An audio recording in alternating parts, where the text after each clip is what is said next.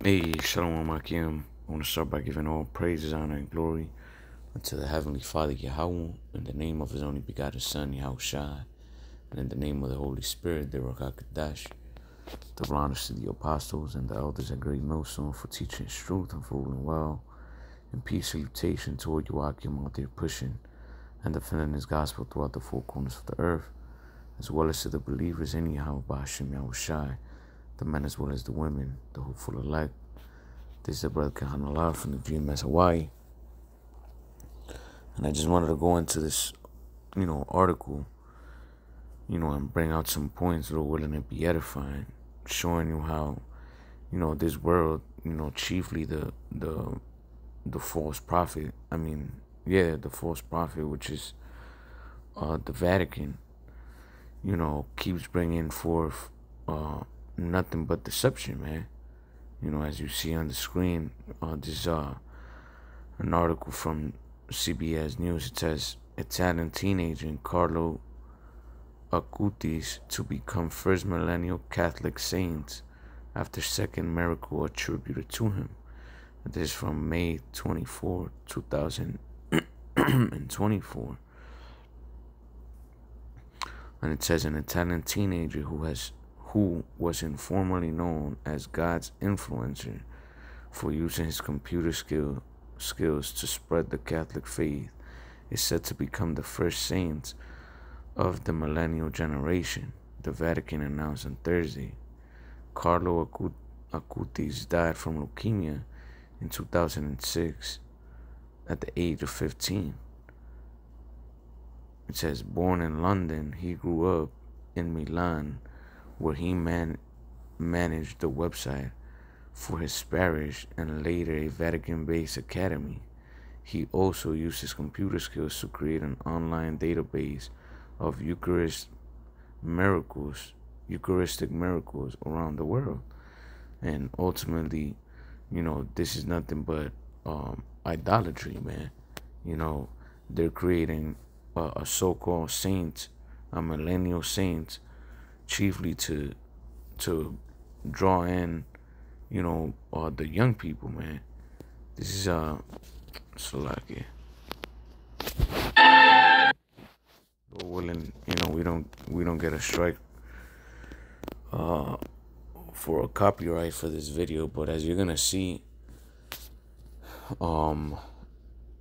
these religious groups, but in this case, speaking about the Catholic Church, they're having trouble bringing new young people into the churches, man. So they need to, prompt up some character that these millennials can relate to, man. Here you go, you got this so-called saint, and that's the best picture you could bring of him, the fucking kid with a backpack and shit, and a polo, dressed up as a what they say millennial, to kind of just help these kids relate, to themselves. But ultimately, it's for what, to bring them in, But this is nothing but idolatry, man. Real quick before we play this video, Wisdom of Solomon 14 and verse 12. It says, for the devising of idols was the beginning of spiritual fornication, and the invention of them the corruption of life. And as we know, the worshiping of idols, the following after them is what got our people destroyed, man. This was our greatest fall, to worship idols, man. Because when you start worshiping idols, what happens? You let sins seep into your spirit, man, and you become a sinful individual. That's what these idols do. They let you, bring sin into your life, and then they tell you that it's okay to do it. And as we're gonna keep on reading in this article, that individual, he did nothing but spread Catholic dogma, which ultimately is what the precepts of men, you know, doctrines created by men, unbelieving men, you know. So let's play this video real quick and we'll go back to the scriptures. 50,000 children from around the world joining Pope Francis for the very first World Children's Day in Rome, days after the Vatican cleared the path for what could be the youngest saint of this generation. Carlo Acutis, an Italian teenager who died in 2006 of leukemia, now credited by the church for 2 miracles for helping heal 2 young people who were critically ill. It's so nice to meet you. Today, his mom Antonia telling me Carlo was a normal kid with an extraordinary heart. Since he was small, he was a special child, very generous, helping the others. And there's, you know, amongst Jake, you know, there's a lot of, you know, benevolent Jakes out here, man, that are, you know, genuinely lost, trying to seek Yahweh Shem Yahushai and ultimately fall under the deception of religion, man. So there's nothing really special about this person, you know. All brothers in the faith, we are, you know, merciful. We, you know, help one another, like the scriptures speak about, you know, having charity, all those things, but towards who? Towards the believers, not just random people, man. The scriptures say, know who thou doest good to. But, you know, Jake in the world, they think it's just like, oh yeah, just help everybody. And that's not what the scriptures tell us to do, man. You're supposed to help the believing body. But let's keep on playing. Mom says he was a boy who loved video games, loved soccer, and used the internet and kind deeds to spread the word of God. Religious scholars say a St. Carlo could be a game changer for the church struggling to recruit the next generation. You see, for the church struggling to recruit the next generation.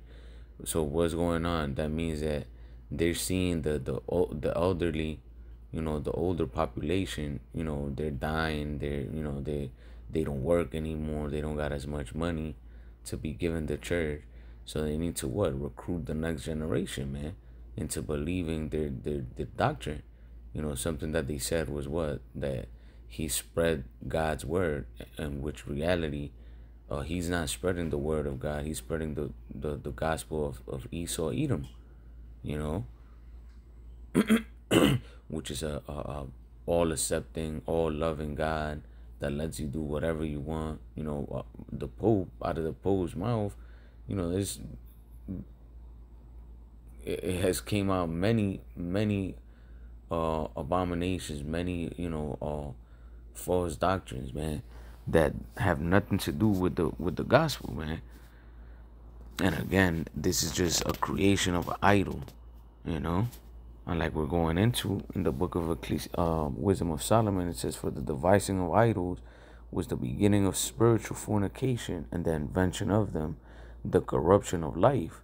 For neither were they from the beginning, neither shall they be forever. So where was this dude in the beginning? You know, how is he a saint? We know that the true saints, the elect, the first fruits of the Heavenly Father, man, first and foremost is his son Yahushua. And then you got the elect that help the Heavenly Father and his son build everything we see and we don't see, man. The spirit world, the world, the universe. That's what they did. They helped build everything. And they're saints, meaning what? Well, holy. You know, the saints are Israelites that are what? That are holy, that are separate unto the Heavenly Father. And what makes them separate? The truth. You know, these people just prompt up some fucking kid, and even all the other idols that they have, they just prompt them up there as idols, man. And each one of those idols come with a doctrine. You know, they got saint this, saint that, saint a bunch of idols, man. I believe the Catholic Church has a saint for every day of the year, you know. And in those days, people, you know, celebrate each saint according to whatever doctrine they come with. And you're gonna hear what supposedly this dude. Well, actually, I don't know if they mention it here, but we'll read it on the article. What supposedly he's attributed a saint for. Could it be possible that St. Carlo would be the new patron saint of the internet? Absolutely. NBC contributor Kathleen Sprouse Cummings authored the book A Saint of Our Own. What do you think the impacts of this could be? They are captivated by Carlo's story. They see him, they marvel that he wears jeans, he wore Nike sneakers. He's someone that they can see themselves in. And where sainthood can take decades, even centuries, Carlo could become a saint by the end of next year. Carlo's mom finding peace in a legacy with no bounds. I think Carlo can be an example also for non-believers. Marissa Parra, NBC News. You see, so it's pretty much a recruiting tactic, man. Let's keep on reading this real quick in this article. It says, born in London, he grew up in He grew up in Milan, where he managed the website for his parish and later a Vatican-based academy. He also used his computer skills to create an online database of Eucharistic miracles around the world. So again, he was spreading what? A false doctrine. It says the teenager was beatified, the first step towards sainthood, in 2020 after one miracle was attributed to him. In that miracle, Acutis is credited with healing a Brazilian child of a congenital disease affecting his pancreas. So again, he so-called performed a miracle after he died. So what miracle is that? Nothing. You see, the one that cures these people or does the so-called miracle ultimately is the Heavenly Father, man. You see, but they have already made this individual idol. You know, that's why when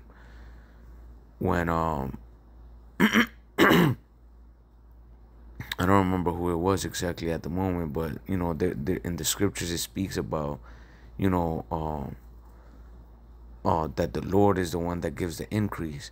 You know, because they were speaking about, you know, some are of Paul, some are of other, you know, disciples, but ultimately, the Heavenly Father is the one that gives the increase. And in that account, what was going on? They were, not that they were doing it wickedly, but pretty much they were like attributing their belief and their salvation in a sense, you know, to those that preach the gospel and not to the Heavenly Father, man.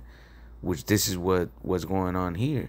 There's people that believe in the doctrine that he was speaking, that he was spreading, and they saw him as like, oh, look, this is because of this person I believe, or because of this person I'm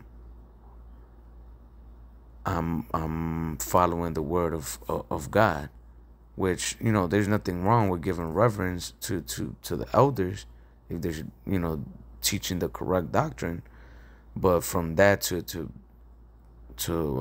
worshiping them is a whole nother story, man. And this is what's happening here. You know, people probably heard him speak or spread the gospel, what they call the so-called gospel, which is a false doctrine. And he passed away, and they started praying to him, which that's wicked. You know, the scriptures specifically tell us not to pray unto angels or to the dead. So these people were worshiping, praying unto him. And then, you know, some of them might have had a disease. Well, it only speaks about 2 miracles, so-called. So, you know, that person that had the pancreas congestion disease or whatever the fuck this was. And then you have this other one. It says, on Thursday, Pope Francis attributed a second miracle to Acutis during a meeting with the head of the Vatican saint-making department. You see? You can't make this up, man. It says Cardinal Marcelo Semarano. The second miracle involved the healing of a university student in Florence who had brain bleed after suffering head trauma, CBS News partner BBC News reported. You see? So ultimately, is Yahweh Shem Yahushai the one that healed these people, man? But for some odd reason, the miracles are being attributed to this kid, you know? And he's being made a saint by who? By by the head of the Vatican saint making department. You see? And that's not who makes the saints. The one who makes the saints is ultimately Yahweh Shem Yahushai. You know, this is and he does it through what? Through the cleansing of your spirit by the word.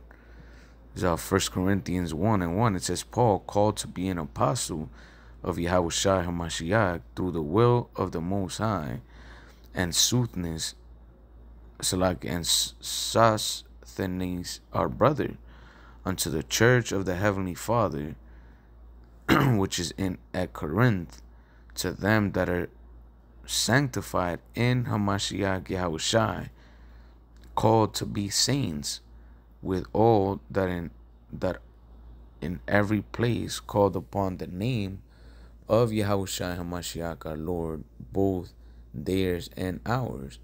You see, so the saints are who? Those that were sanctified in the name of Yahweh Shem Yahushai. And Yahweh Shem Yahushai was not preaching what the Vatican is preaching. He was not preaching the deification of men, you know, to become idols or to be worshipped. That's not what he was doing. You see, he was preaching the truth ultimately, and according to what the Catholic Church believes, is pretty much the complete opposite, man.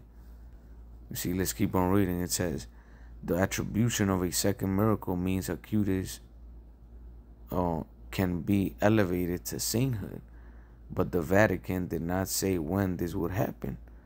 And again, you become a saint through what? Through purifying yourself, through becoming close unto the Most High.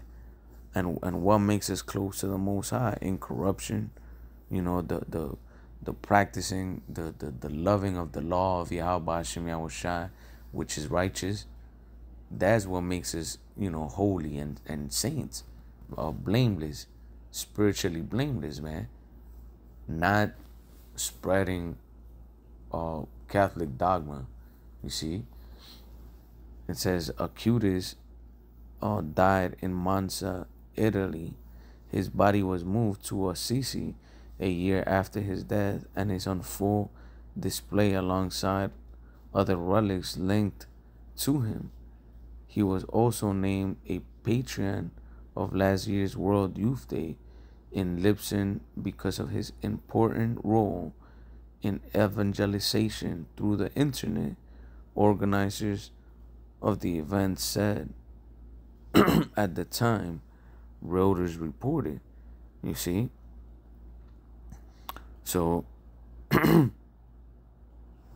ultimately, you know, they're trying to say that his spread of the gospel through the internet is what made him a saint. I had read somewhere else, it might have been in another article, because yeah, that was pretty much it on that one. But you know, I read that he used to help out the poor and, you know, go to the soup kitchens and volunteer and all this stuff, which, you know, hey, like I mentioned, Jake has a heart of helping, you know, but ultimately those are not works of the Lord, man. Those are not the works of Yahweh Shem Yahushai. We were not put here to you know, organize soup kitchens and fucking help the poor and Nah, the poor that is speaking of, and those that the scriptures tell us to help, is who? The poor, which are who? The saints, the true saints, the true believers in Yahweh Hashem Yahushai, man. Real quick, this one is pretty good. I put saint definition in Bible. It says, in the Bible, the word saint is used to describe someone who is holy and set apart for God's purposes. You see, and again, holy is holy. The word holy means what? A separate. Like it says here, set apart for God's purpose. And what is God's purpose? That we spread the true gospel, man. You know, the scriptures say, the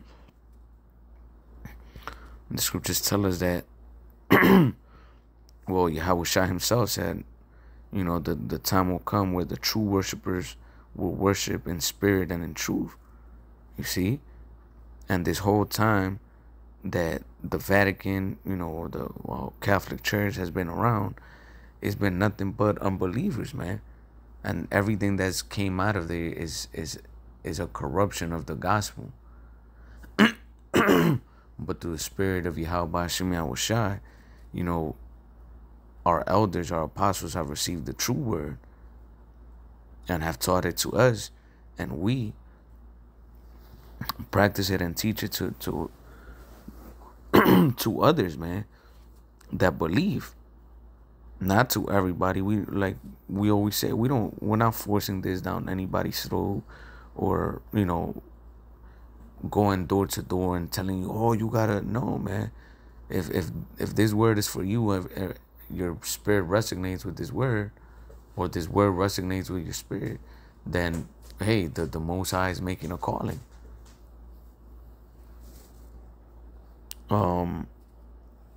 Real quick, it says the term is used in the Old Testament, such as in Exodus 31 and 13, Leviticus 11 and 45, and Daniel 7 and 18.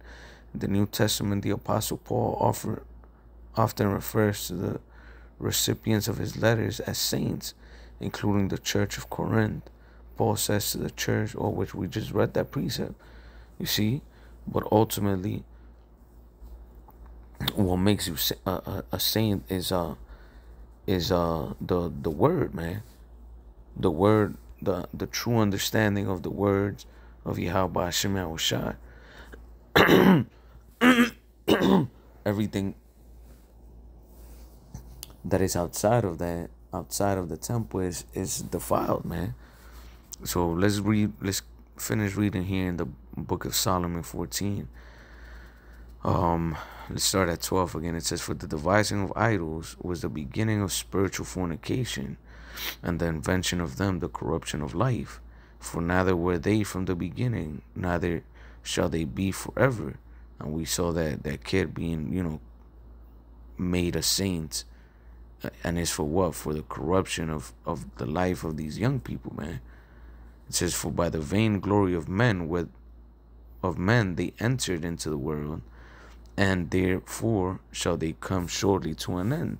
And what did we read here? It says that Acutis was made a saint by the Vatican's saint-making department, showing you that is what? Made of men. It says, for by the vain glory of man they entered into the world, and therefore shall they come shortly to an end. You see? But the true saints of Yahweh Hashem Yahushai are brought forth by what? By their actions, by the example, you know, that they give to the world, and chiefly to the world of Israel. Because again, to the heathens, the ways of Yahweh Hashem Yahushai are, you know, of another fashion, like the scriptures say. You know, it's not it doesn't match their energy. So to them, the ways of the Lord is like, what? Nah, fuck that. That's why, you know, these heathen nations cling unto what? Unto Christianity and Catholicism, that tell you that what? That the Lord loves everybody, man, which is a lie. Verse 15, it says, for a father afflicted with an untimely mourning, which this could be an example of, the saints of the ancient world, and even now, as you're gonna see, the scriptures tell us that, somebody passes away, and men bring forth an idol. It says, for a father afflicted with an untimely mourning, when he hath made an image of his child soon taken away, now honoreth him as a god, which was then a dead man, and delivered to those that were under him ceremonies and sacrifices. And this is exactly what we're seeing here, man. You see, although the Pope wasn't his father or the Catholic Church, but it's pretty much what they're doing. A person that's now a dead man, they're making him what? Into a god, into an idol. You see? And then forcing them to what? It says, and delivered to those that were under him ceremonies and sacrifices. And this is what we're seeing. The Vatican giving the so-called church, the congregation, another saint, so that he could be worshipped. It says, thus in progress of time, an ungodly custom grown strong was kept as a law, and graven images were worshipped by the commandments of kings. And to an extent, the Pope, the people running the Vatican, they're kings, man. They ruling spiritually and even physically, man, over a lot of people, man.